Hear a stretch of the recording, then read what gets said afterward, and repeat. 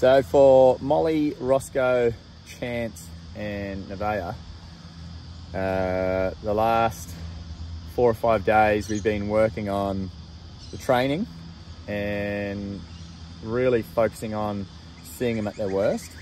Now that we know what we're dealing with, now that we know what's required to get on top of it, or just how deep those issues are with those guys, now we're going to start to work on the overall balance. So want to focus today on exercise and getting them exhausted, giving them a big run. I've just had them all out on the motorbike now, running up and down the paddocks.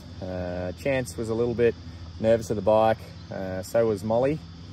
However, they still had a bit of a run, and Rosco and Neveah just wanted to open their legs up, stretch them out, go for a big run. So that was good. So we'll do it again this afternoon, and just want to give them that chance to switch off, be exhausted, be content, and you know, kickstart tomorrow morning again with the training. So it's kind of like a rest day for their training, but now we're focusing on their overall well-being and making sure they don't have any pent-up energy, and we're starting afresh tomorrow.